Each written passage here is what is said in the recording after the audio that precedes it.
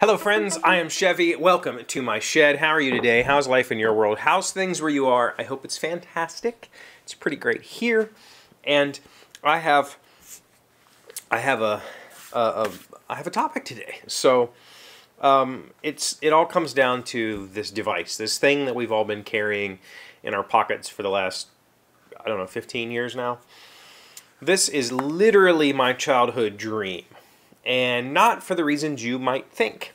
Obviously, I grew up in a pre-internet era. I grew up in the 80s. We didn't have internet. We had bulletin boards and maybe some other dial-up online services that weren't the internet. But we didn't have internet when I was a kid. We had books, and lots of books.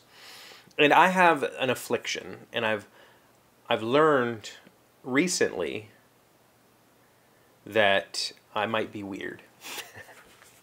Okay, I'm definitely weird. I'm very weird. But my affliction is that I hate not knowing stuff.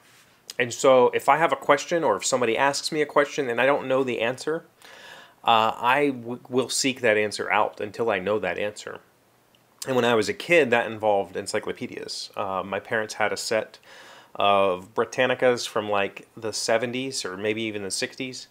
I read those A to Z when I was a kid. I read them all the way through, and I would look stuff up constantly. And it was my dream to have a device that could answer all of my questions, because that's been a pursuit of mine since I was tiny. You know, I don't like not having an answer. Not necessarily like, it's not a, well, maybe it is an ego thing, but it's not really an ego thing, like that I can't give you an answer if you ask me. It's more like this burning interior curiosity that's like, I don't know, I need to know, and then I'll go look. And what I've realized is, not everybody does this. We all have the ability. It's in your pocket, but most people use these for calls or texts or social media.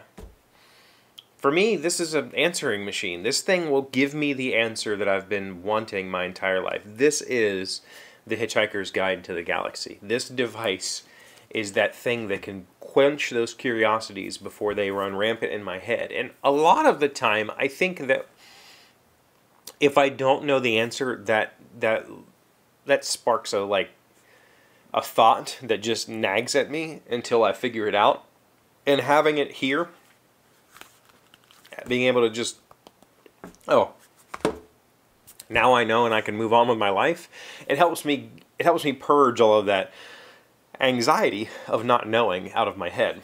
And so I guess what I want to know is, how often do you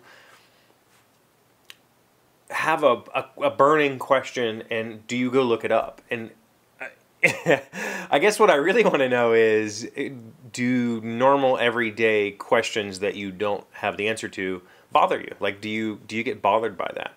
Because for me, it's like, if my children ask me a question, you know, they learn something in science or whatever, and I don't know the answer, I have to know. Like, well, now I want to know. And when I want to know something, I want to figure it out.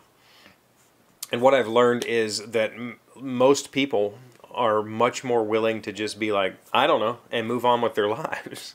I'm not willing to do that. I've never been willing to do that, even in a pre-internet age. I had to know the answer. I had to look it up. I had to figure it out, because I would go crazy if I didn't. I would just, I don't know, I have to learn, right?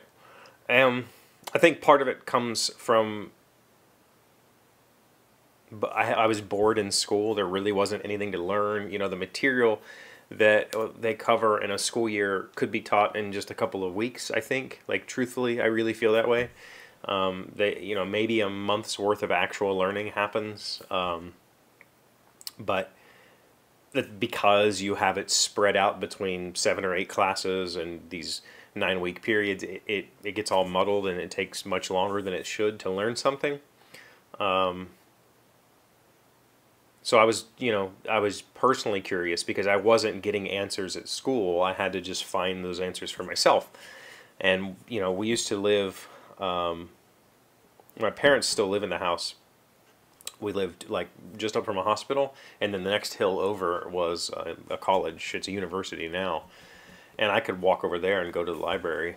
And I never checked anything out, but I could always go over there and just look stuff up if I wanted to, and I would often do that because you know, whatever we had in the house, a couple encyclopedias, a set of encyclopedias, and we had these like student handbook things that were like a kind of a scam that you bought. And I would look stuff up in those. There wasn't a wealth of information like there is at my fingertips right now. So I'm just curious. Do you look up everything, or do you just let it go? If you don't know the answer to a question, do you just shrug and move on with your life? Let me know in the comments. That's all I have for you today. Thank you for being here, as always. Thank you for liking, commenting, subscribing, being amazing friends and wonderful people. I really appreciate you, and I'll see you again tomorrow.